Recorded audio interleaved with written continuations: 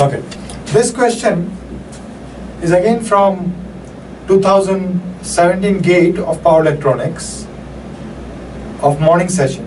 It says a three-phase voltage source inverter is supplied from a 600 volt DC source as shown in the figure below. Okay, there is a figure which is given in the question, and it says that for a star connected resistive load of 20 ohms per phase, the load power for 120-degree device conduction in kilowatt is. So what they have done is they have given a three-phase VSI inverter, voltage source inverter. So we know how a VSI looks like. So VSI will be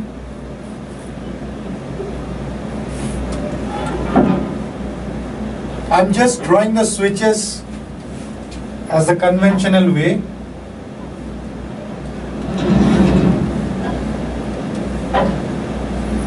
Okay, so this is something which is given in the question.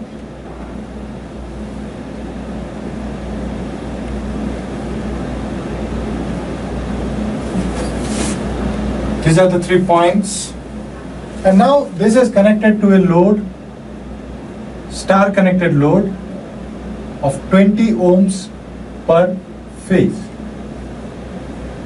Say I have connected them in this way. Now each of them is 20 ohms. Okay, now what is asked in the question is, perhaps what is given is the value of this DC source is 600 volts. Okay, and what else is given? It is said that it is operated at 120-degree conduction mode. Okay, this is also given, and what else is given? Okay, so they are asking us to find out what is the output power or the load power in kilowatt. So load power in kilowatt.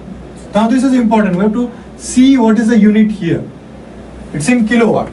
Okay. So now let us calculate, and if we see if we try to find out the waveform that will come out, okay, the waveform will be, output waveform will be, since it is a 120-degree conduction, it will be something like that. It is 300, it will be minus 300, this will be 120 degree, this will be 180 degree. Similarly, it will go on. And for this, if we try to find out the output RMS value, VRMS, okay, so VRMS per phase value, if you see, this is a phase diagram. Okay, this is a phase waveform. Output phase waveform. So if we calculate the RMS value for this, it will be 300 into root 2 by 3. Just by looking at the diagram, we can say that. Or the waveform, we can say that. So by after calculation, it will be 244.94 volts per phase. Okay, so if this is per phase value, the output power we know, since it is resistive load, I can say that the total output power will be 3 times of V RMS per phase whole square by R per phase. Now we know the value of R per phase, we know the value of output voltage, RMS voltage per phase, and we'll put these values and calculate. We'll find it at 9,000 watt. Now you see the answer we should give in kilowatt. So we have to give the answer as 9 kilowatt. So the answer will be 9. If we put the answer as 9,000, it will be wrong. Okay, so the answer will be 9.